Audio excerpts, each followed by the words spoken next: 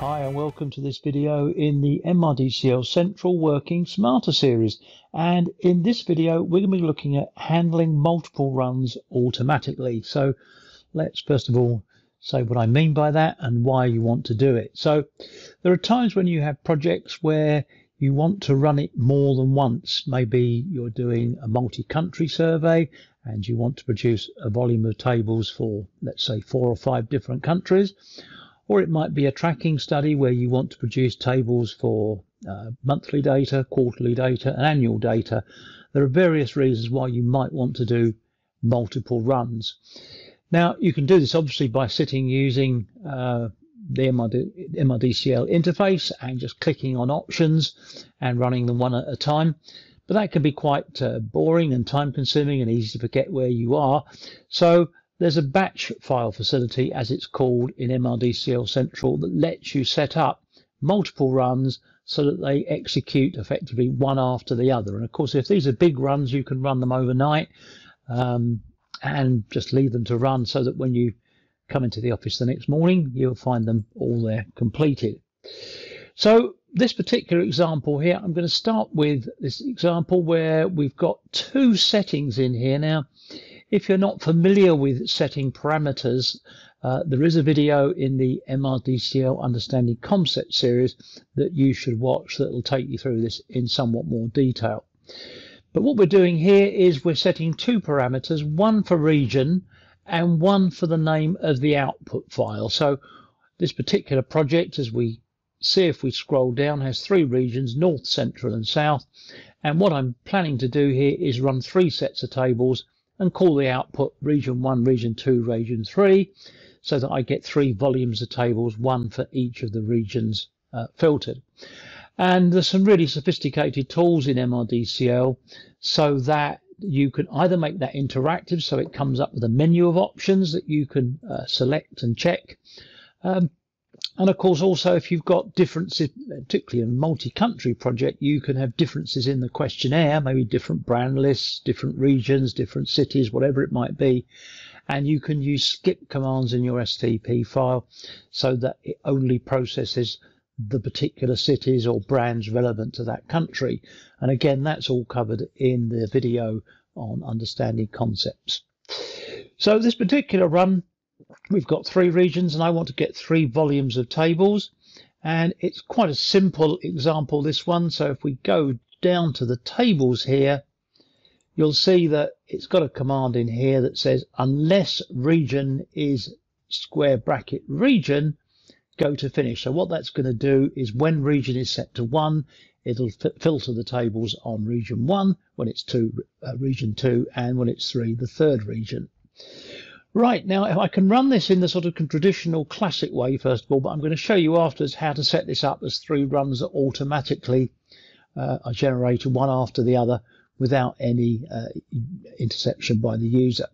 So let's first of all run this using what I call sort of the standard way of doing this. So I can click on this run button here and click on the prompt button here. And when I execute it, it's going to ask me what region I want. So that could be an ask that's giving me a menu to select the option I want for this particular run. In this case, it's just expecting a figure. So I'm going to type in number 1 there. And it's going to ask me for the output file, which I'm going to call region 1. And it's gone off and done that and run that for me. And I could now run it again and do region 2 and region 3. If I look at the tables over here, you can see I've only got data for the North in this particular set of tables, whereas if I select 2, I'd only get data in the tables for Central and 3 for South. So that's all worked fine, but what I'd like to do now is sort of take that and automate that somewhat more so that we actually can put all the 3 runs in together and just let them run without really having to do them one at a time as I was doing there. So there's an option on the top menu here that says Run Batch Setup. So let's click on that. And you can see what I've got here. I've got run1.stp is the STP file I'm executing. And I'm executing it with 2 settings each time. So I'm setting the region, the PP region, equal to 1, and the output to region 1, the region to 2, and the region to 2. And then just to show you what happens if you do something that's just illegal, I've said output region 4, but I've set region equal to 7. Now there are only 3 regions, so when we run this, this is going to crash because there is no region 7, and MRDCL will crash in execution. So let's just run that and see what it looks like. And I can do that by clicking on here,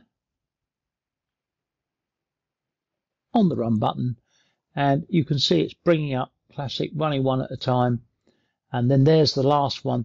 And so it's given me green icons here to say that these 2 worked, but red icons here to say that this one failed, and the actual STP that's controlling these runs also hit a fail because it crashed on the final one here. So we might want to remove this one, and that's what I'm going to do now. In fact, I'm going to add one here, so I'm going to add a new one on and leave this one in here and show you how you can work around that. Well, one thing I could do would be to exclude it, so you can see there's an exclude button there. So that will mean it's not run. And I'm now going to add the run for the settings for the 3rd one. And so I'm going to add one to this particular batch file. Click on here, you can see I get an empty one at the bottom. And I'm just going to type in the settings that I want, which is output to region 3. You'll see there's a space between each of the parameters. You can have more parameters than this. These are just settings in the control stage effectively. And I'm going to set PP region equal to 3 as well. So I've now got a new item in here. Now that icon is grey at the moment because it's new. It's never been run before. So it's not green or red. It's just grey because we haven't tested it. Now, as you saw, I've now excluded this one here. So let's exclude it. There we are. So that run that fails is excluded. And now if I click the run button, it should go ahead and run the 3 we want. And leave this one as grey because it didn't attempt to run this one. And you can see the overall run is green, and each of the 3 that I wanted to run have run successfully. And I can just go into the tables if I want to. I could look at these either within the interface at the top here, or I could look at them down here. You can see I've got the table sitting here. So if I look at the run 3 tables, for example, you can see I've just got data in the south. So that looks as though that's worked absolutely fine. All right, so if I want to, though, I could bring this back, so I won't exclude it this time, and I can click on here. Now if I want to, normally this will abort if it finds an error, so as soon as any of these runs fail it will crash, so that's the reason I excluded this one just now. But there is a checkbox here so that if I click on here it will carry on even if a run fails. So what it's going to do now, if I run it again now, it will attempt to run this one that's got the invalid settings. Onto the 2nd one. Now it's onto the 3rd one. And finally it's doing the 4th one. And you can see that's come back as red now because that was a failed setting there with the region being set to 7.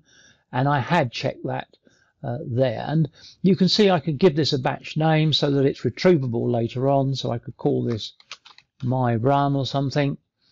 And if I want a longer description, I could put the runs needed so that I've got some way of knowing what that is if I've got multiple batch runs. And now I've saved that batch so that I can use it. And I could create another batch run here that does some different runs if I want to, and have as many of these if I like for the project.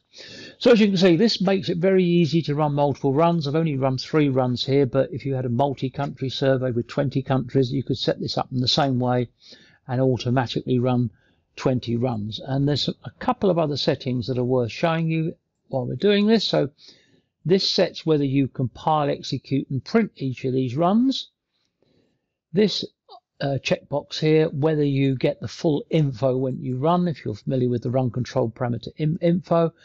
And this also allows you to produce an XLX file, which is the formatted tables in an Excel format with hyperlinks, and that means that you can actually set up all the batch runs, all your hyperlink tables automatically for multiple runs without having to go through later and set that up as a separate exercise. So you can do your formatting of your tables in Excel as part of the process. And if you're not familiar with how to do that, there is another video in the series called Formatting Tables in Excel that will show you how you can set up your runs so that you get the tables with hyperlinks in Excel with many different options in terms of the numbers and the actual sheets you produce.